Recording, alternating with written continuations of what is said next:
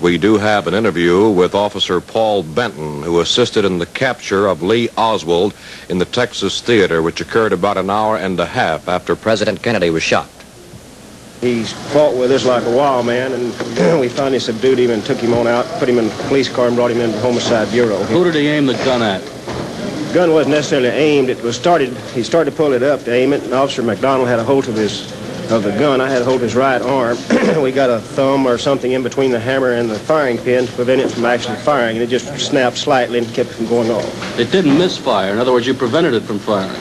Yes, a hand was possibly prevented from firing. But there was a bullet in the chamber. Definitely so, and it had been hit with a firing pin, but not enough to go off. Did he say what was reported about he got him the president? No, sir, I didn't hear that.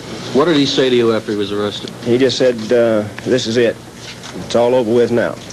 Anything else? Give any indication that he thought you were looking for him in connection with the president's assassination? No. Did you say you put your thumb or your finger on it? Don't know. It was in the scuffle there. We don't know whether the thumb, a finger, or hand. I got a bruised hand from it. I don't know. Did you have the feeling that gun had been used before? I don't know. I didn't look at it enough to say for sure. This was a darkened theater, wasn't it, sir? No, we had the lights on. You had the lights on? Lights were on. What kind of attitude would you say he had? An arrogant one? Very belligerent, arrogant attitude throughout the whole thing. Did he mention Russia or communism or anything to you? No, he did not. He didn't mention the president or anything like that? No, he did not. This is it, it's all over. That's right. Did he ever talk a foreign language? No, he did not. Do you think he had any compasses? I don't know. I didn't see any others at all. Mr. Mendez, are you familiar with this subject? No, This is a Dallas police detective describing how Oswald was captured yesterday in a Dallas theater.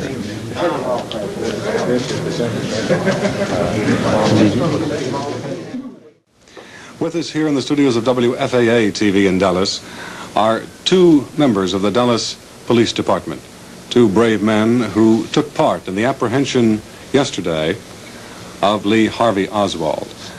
To refresh your memory, Oswald was actually captured several hours after the assassination of the president in a theater some distance from the assassination scene.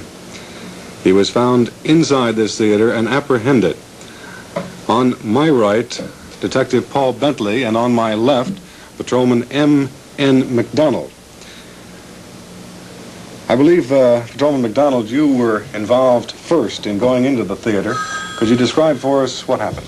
Well, I walked into the rear exit after a person had pointed out a person had run into the theater in a suspicious way, and there was about 15 people inside the theater at the time, and there's one person sitting back there alone near the rear of the theater, and as I approached him about 1 foot from him, he jumped out of his seat and held his hands up and says, "This is it."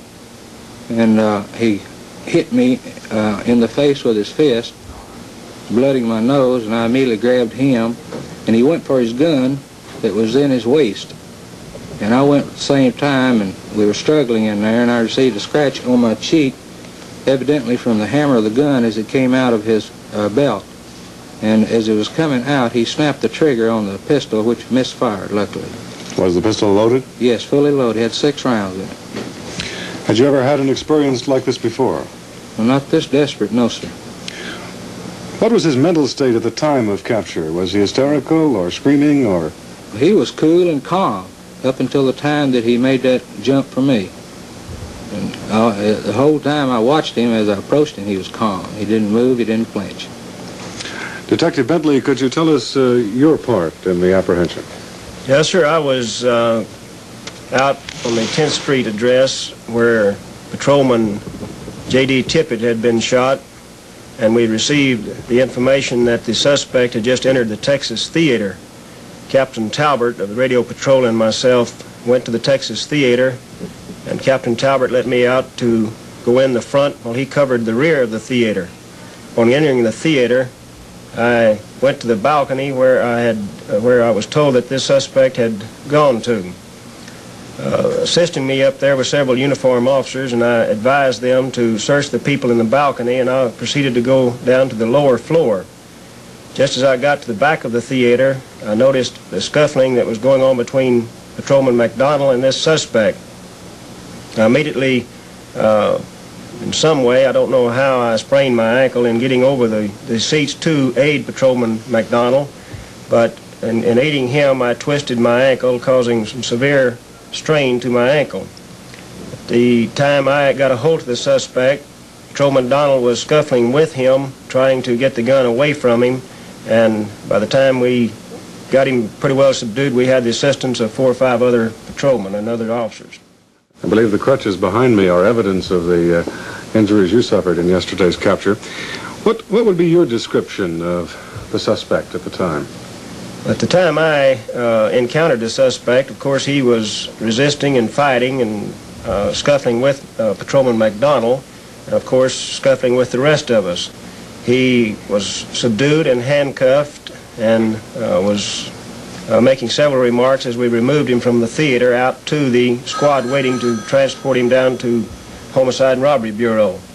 I accompanied the officers to Homicide and Robbery Bureau in the squad and talked with the suspect on the way to the City Hall. His comment was, "Why are you placing me in jail when all I have done is carried a pistol into a theater?" We explained to him that he was being placed in jail for suspicion of murder regarding the patrolman J.D. Tippit. He stated he had not shot anyone at that time and became very belligerent on the way to the City Hall. We advised him that he could do his talking a little bit later. He was then taken and turned over to Captain Fritz. You made no mention to him of the possible charges of murdering the president at that time? No, sir, I did not myself, because at the time of the arrest I had no knowledge whatsoever that this might possibly be our suspect in regards to the assassination of the president. Detective Bentley, I understand that you are one of the top polygraph experts for the city. As you undoubtedly know, the suspect has refused a lie detector examination, but certainly with your experience with criminals, would you care to make any estimation about how he might survive? Is he that cool, calm, and collected, or what would you be? My personal feeling at this time certainly would not be the proper time to give the suspect a polygraph examination after being continuously interrogated by our officers. I think that there's no doubt in my mind that the suspect would be a fit polygraph suspect or subject possibly in a day or two when he calms down a little bit. But he is rather upset at this time, and I feel like a polygraph examination in the future would be very good if he would submit to it.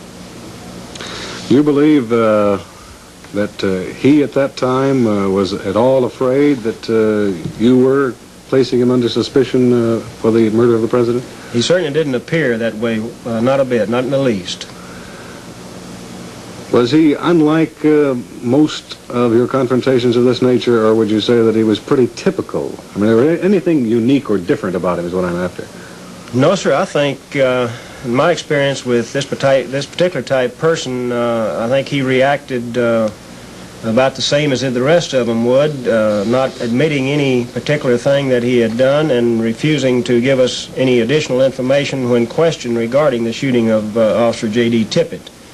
I asked for his name, and he refused to give me his name. I removed his wallet from his back pocket and obtained his identification. And I also asked him if he was still living at the Ellsbury address, and he says, well, you find out for yourself. What kind of identification did he have? The card that I got this information from was a Dallas Public Library card. He had other identifications such as driver's license, I believe, and credit cards and things like that. Did he make at the time any radical statements that you might associate with extreme left political views? No, sir, he did not. He made no radical statements whatsoever.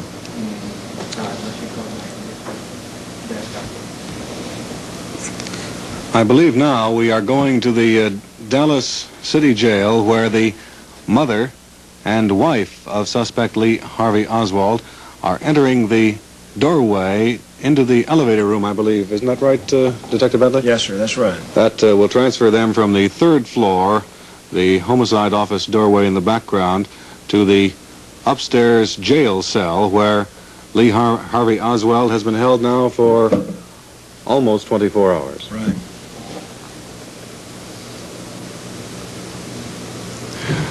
Of course, we are waiting for the transfer of suspect Oswald to the county jail, which is still expected sometime this afternoon. Patrolman McDonald, in your experiences with suspects and the capture of such individuals, did you find anything unique or strange or different about Lee Harvey Oswald? Well, not anything you can put your finger on, but he acted just like anybody else would, be carrying a pistol, because he reached for it immediately as soon as I grabbed a hold of him.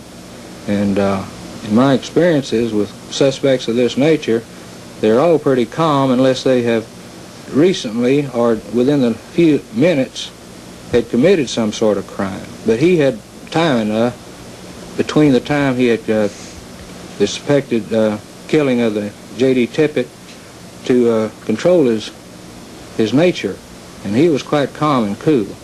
Did you realize at the time that you may be capturing the man who very possibly could be charged and perhaps convicted of assassinating the president? Well, I had no link in that at all, because I didn't know. I was just looking for this suspect that we had a meager description of, that had shot and killed Officer J.D. Tippit.